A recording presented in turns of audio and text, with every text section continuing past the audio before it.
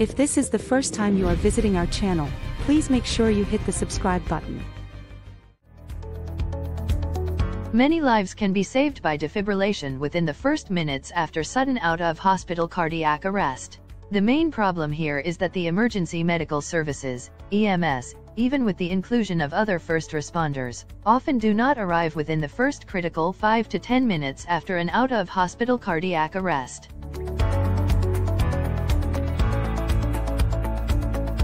Considering the yearly operational cost of a ground-based ambulance, including personnel, vehicle, materials, and overhead, the development of the survival network is expensive.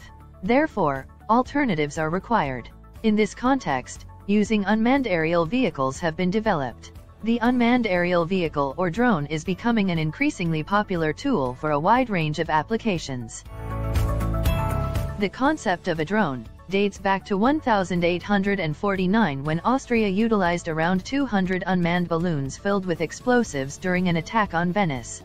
The first concept of a multi-rotor aircraft, something much more akin to modern drones, was a quadcopter designed by Jaques and Louis Bréguet. They coined their creation the gyroplane.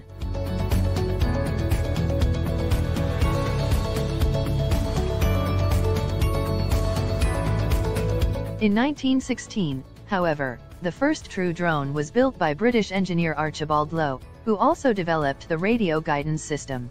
Shortly afterward, the US developed the Kettering bug, which was intended to be an aerial torpedo and used gyroscopic controls to detonate 82 kilograms of explosives. The first reconnaissance drone was used during the Vietnam War, at which point drones also found new roles as decoys in combat and the medians through which psychological operations could undergo. The 1960s also saw the first release of UAV technology to the public, in the form of remote-controlled planes. Between 1980 and 2010, drones saw major development in both the military and hobbyist sectors. In modern times, the drone is a booming technology with many uses by both the military and private sector, including photography, pipeline inspection, monitoring the climate, search and rescue, and delivery.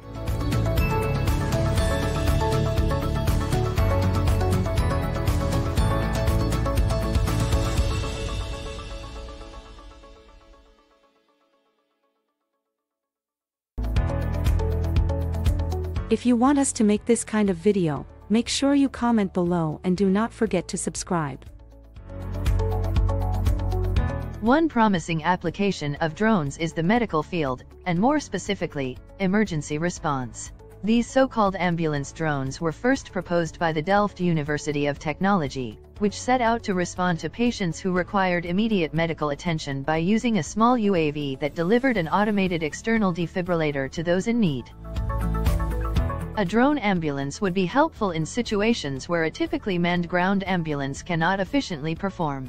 In these situations, a drone ambulance would supplement the ground ambulance by providing life-saving medication and supplies to the victims of medical emergencies until the ground ambulance arrived.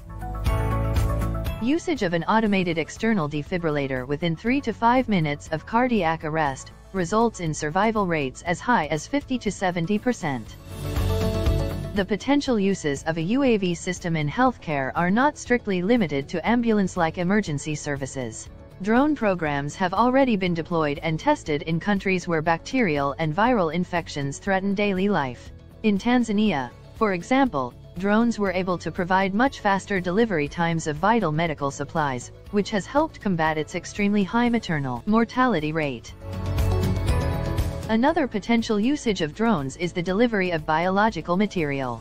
Early studies have shown that there is little to no risk of contamination or unusable samples as a result of drone flight, though more studies should be conducted.